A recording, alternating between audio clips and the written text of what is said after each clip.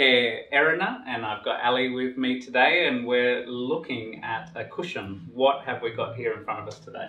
So here we've got the EquaGel Protector, which is a nice low maintenance cushion. Obviously, if we've got clients who have pressure injury risk factors and considerations, the OT or the prescribing therapist would be looking at suitable pressure cushion options for them. So occupational therapists always looking to support people with how they are sitting. Typically people, older adults with mobility concerns, people living with disabilities, they spend a lot of time sitting, and that can increase the risk of developing a pressure area. A lot of people would refer to that as like a bed sore. Clinically we use more of the term pressure area. And there's different ways of assessing if someone's at a risk of pressure area, one of those tools being Waterlow. Correct, yep. Yes. I have some skills. So that allows us to go through sort of a checklist in a way for the general public to understand of categorizing some different risk factors to be, is somebody at a risk of developing pressure areas, or do they already have pressure areas? And then what are some ways to decrease the risk or help heal those as well? Yeah. And one of those ways is helping offload where the weight is and where the pressure is dispersed through how someone's sitting. Typically we're looking at what you would call ischial tuberosity, which is sort of the back of the top of the femur / pelvis for the general public, so high up on the bottom. As well as through pelvis, lower spine, so different pieces, as well as comfort through the thigh as well. So why would an occupational therapist be looking at this type of cushion? So this one is a really good low maintenance option. Some other cushions require some level of maintenance or ongoing checking. With the EquaGel cushion, as long as it's put on the right way and the right direction, we know that it's going to do its job properly. So this one here is, we call it a dry-polymer gel. On the top of the cushion we've got that tight grid structure with that thin gel wall, and underneath we've got that big grid structure with a thicker gel wall, and it's got a little bit of contouring here at the back. Essentially the client will sit on the cushion, all of these little columns will buckle under the weight of them sitting on it, but we still get good, nice airflow through the cushion as well. So when you're saying low maintenance, because there's no, you don't really have to, review and adjust it all the time, and referring to more products that are like air. Yeah. So that need to check their air pressure all the time, and I think clinically they can often be the right choice. But one of the main situations that we find ourselves with air cushions is that they never get reviewed. People lose the pump, no one really checks on that, especially in the home environment, but also it can be a risk factor in residential aged care, hospital, disability group homes.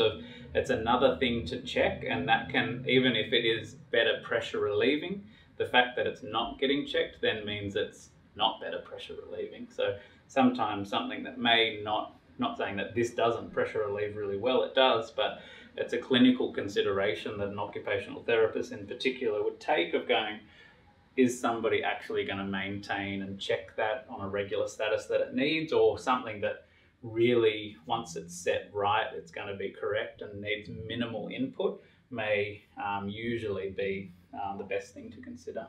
Yeah. Yeah.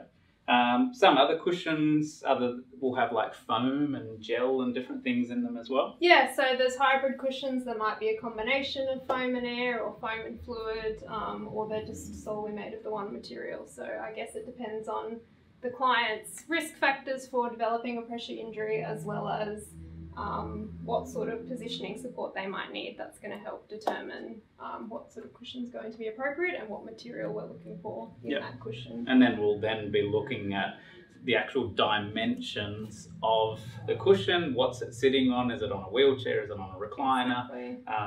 Height of the cushion, how that's going to impact the rest of the seating as well. Yep. So that height now is going to increase where that person's sitting, which is going to increase it's going to increase the height that they're sitting, which can then actually change pressure relieving in terms of if it's a wheelchair and where their foot plates are adjusted. So sometimes I always feel that equipment at face value, like it's just a cushion, how hard could it be to prescribe, can be really difficult, because you change one thing and then sometimes you can create another pressure area issue in somewhere else.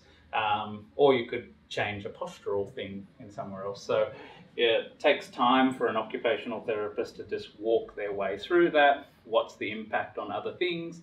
And then what's the easiest solution moving forward that's clinically appropriate for them. In terms of cushions, I always think about continence as well. So with this type of cushion, what are our considerations with continence? If someone's living with incontinence, do we have overlays, protectors? Obviously rubber's easier to clean.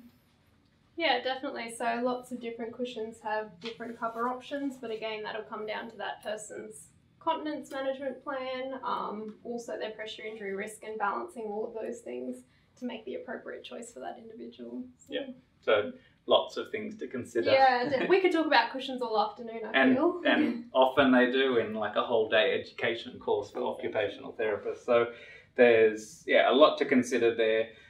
The main takeaways, I think, for cushions, if you're uncomfortable in sitting, or you've got a loved one or someone that you're supporting that's uncomfortable, you think maybe at a risk of pressure areas, you need to be liaising primarily with an occupational therapist to link up with wonderful equipment suppliers to trial some goods to make sure that there's a wonderful plan moving forward. So, awesome. I think we've covered enough for cushions today. Thanks so much for watching, and we'll see you in the next episode.